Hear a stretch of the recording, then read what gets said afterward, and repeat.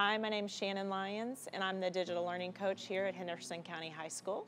And today we are recognizing Laura Williams as our e-learning leader for the month of September. And when I decided to choose a staff member, I went and spoke to multiple kids, and Laura's name kept coming up in those conversations.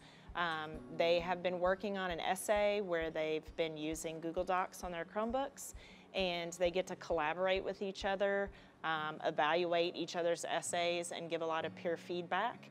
And when I observed her classroom, they were doing a great assignment where they were going through and highlighting their documents and giving suggestions where they could go back later and prepare their essay to be turned in.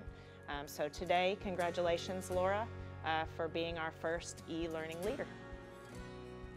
I'm Laura Williams. I teach English at Henderson County High School, and I've been teaching for 28 years. 27 of those years have been here in Henderson, and the other was in Nashville, Tennessee.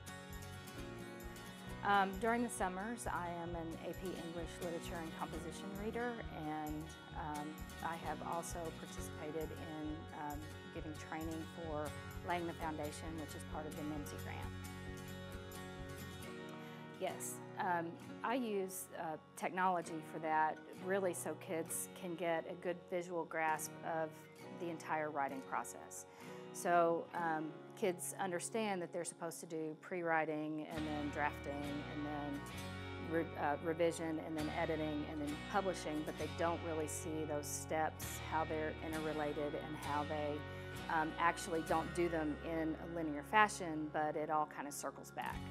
And they kind of do 2 or 3 steps all at once. So as we are doing our writing, one thing that helps kids is for other people to read it and give them some feedback. So I'm able to use the Chromebooks for kids to pass around their drafts and not only give feedback, but also see what other kids are doing to get ideas for their own.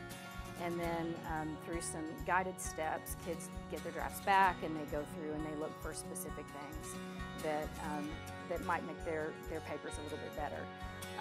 After that, we go back and just, because I teach dual credit, we have to, for student learning outcomes for the community college, we have to document a lot of what we do with the writing process.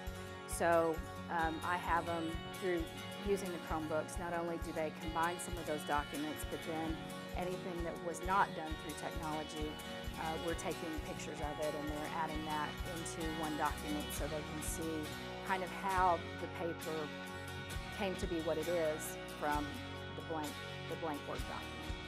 So what I find is by using the technology, the kids not only have that big picture, but they also seem to work a little bit harder on it. And it allows for kind of a seamless progression through all those different steps. All right. Congratulations, Laura, for being the e-learning leader of the month of September. Even old people can learn new tricks. Thank you. Thank you.